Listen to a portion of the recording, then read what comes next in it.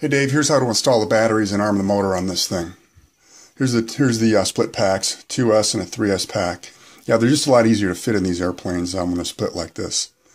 So take the have a piece of heat shrink tubing over the male lead on the negative connector, or a piece of fuel tubing. Take that off, and then I connect the negative lead to the ESC from the 2S pack.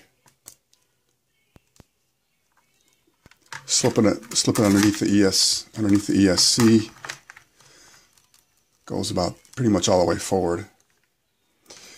Then I take the tubing off the 3S pack, off the negative, hook that to the positive on the 2S pack. There's your series connection.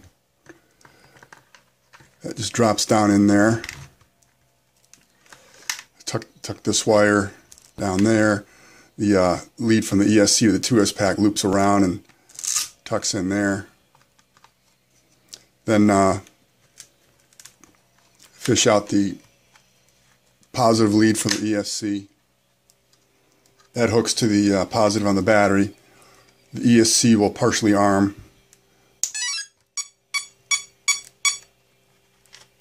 Tuck all the wires in there. These two stay out from the receiver for the ailerons and the wing. Here's an errant balance connector. You just tuck that in there wherever you can. So now the thing is hot, but it's not really armed yet because the radio's off.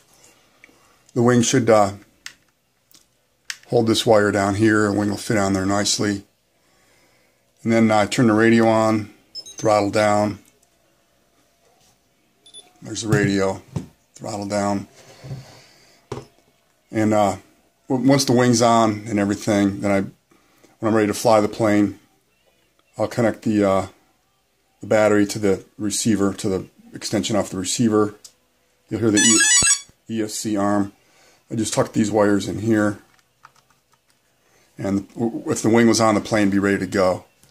I'll do a quick run up here just so you can see and hear what to expect.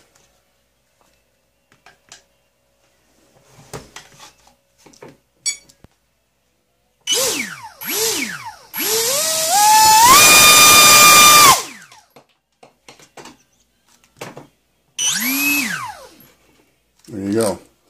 Fly the airplane, land it, and if you have your fail-safe turned on, you can activate it. You can, your throttle fail-safe. You can turn off the transmitter. Just activate it on this one. Then I have a piece of wire I keep in my field box to fish out the this connection here, to disconnect that.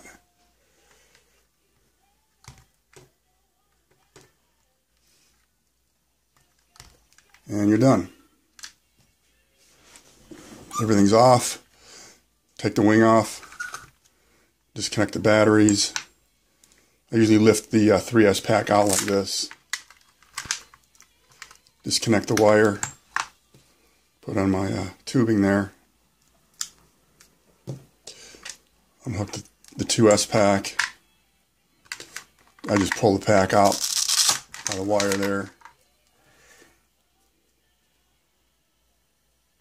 There you go. I'll make you some charge connectors, some 4mm connectors, so you can charge those batteries. I'll make you up another set of packs too.